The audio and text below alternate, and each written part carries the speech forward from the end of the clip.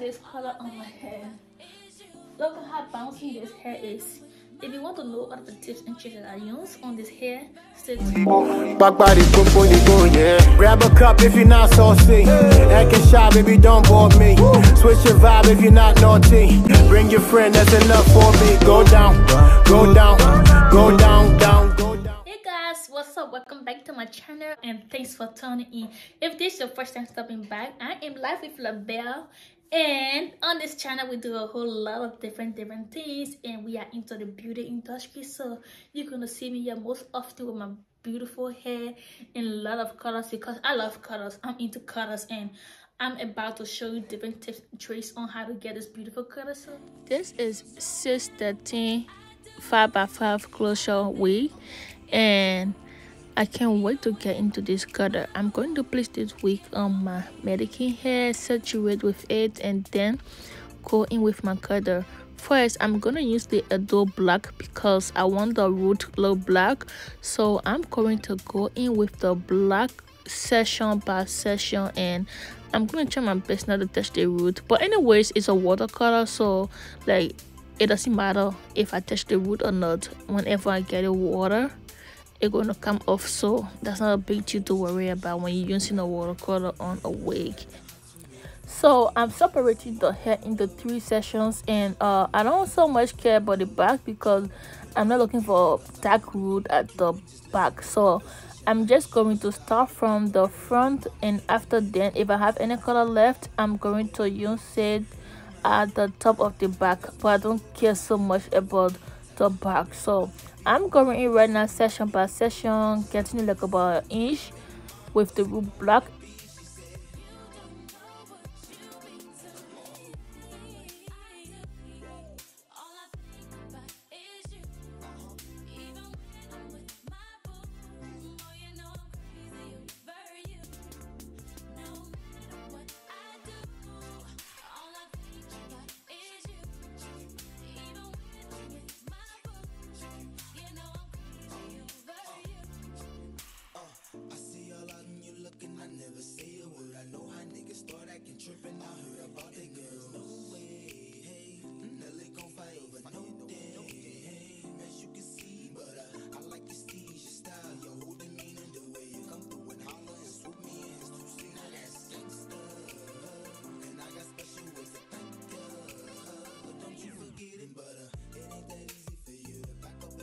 So after I'm done, I'm gonna go back in with my comb and comb it out because I don't want some part white and some part dark.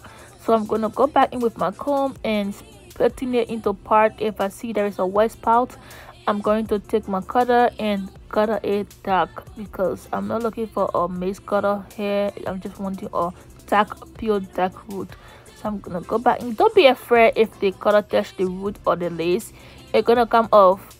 Trust me, baby, it's gonna come off. This is a watercolor, so that's why I use a watercolor because I don't want to go into problem with the lace. So I'm using it with a watercolor. Yes, so I just want to let you know that I have not yet bleached my lace, so that gives me a courage not to be afraid of touching the lace because when I'm ready, it's gonna come out so easily whenever I bleach the lace. So I'm gonna go in with my cutters, do whatever I want to do, and then bleach my lace.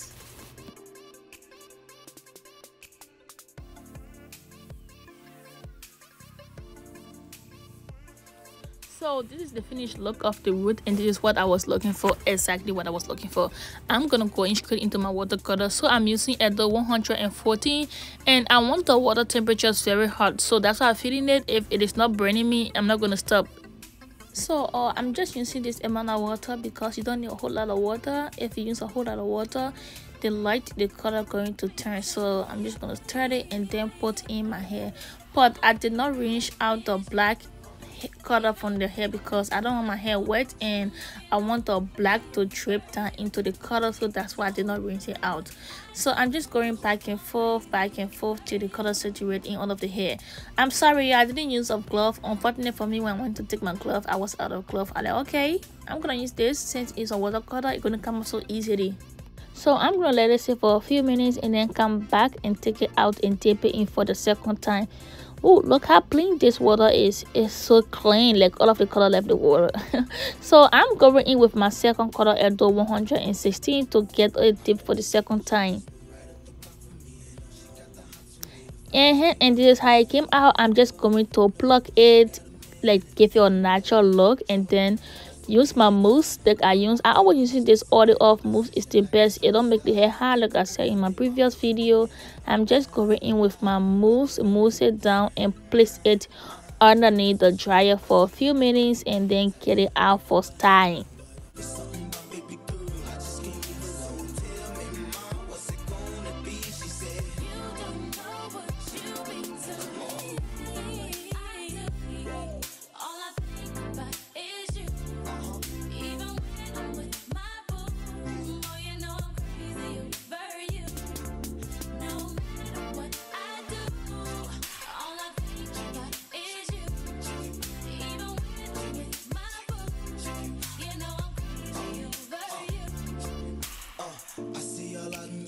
I never say a word. I know how niggas start acting trippin'. I heard about they girls. No way, hey, Nelly gon' fight over no day. Hey, as you can see, but I like your steez, your style, your whole demeanor, the way you come through and holler and swoop me in. It's too sweet, now that's gangsta.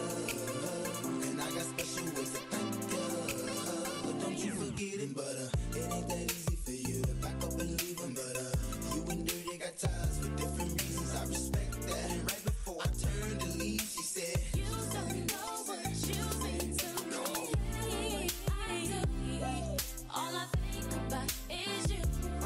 Even when I'm with you, you know I'm crazy over you.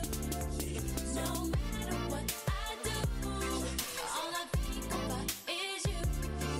Even when I'm with my boo, you know I'm crazy over you. Okay.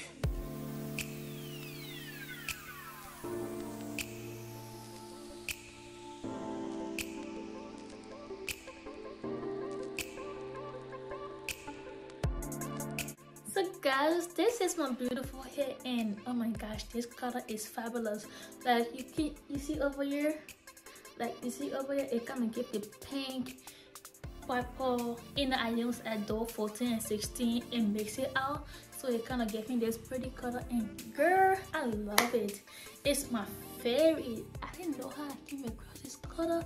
I wasn't actually trying to get this color though. I was trying to get a purple color, and then when I mix it out, it gave me this color. So I love it so much, and I'm super excited with my color. It's everything. So alright, this brings me at the end of today's video, and I hope you did enjoy this video. And if you do, let me know in the comment section below what you enjoyed, and please don't forget to subscribe if you're not yet subscribed.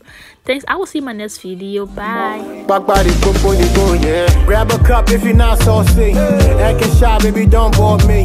Switch your vibe if you're not naughty. Bring your friend, that's enough for me. Go down.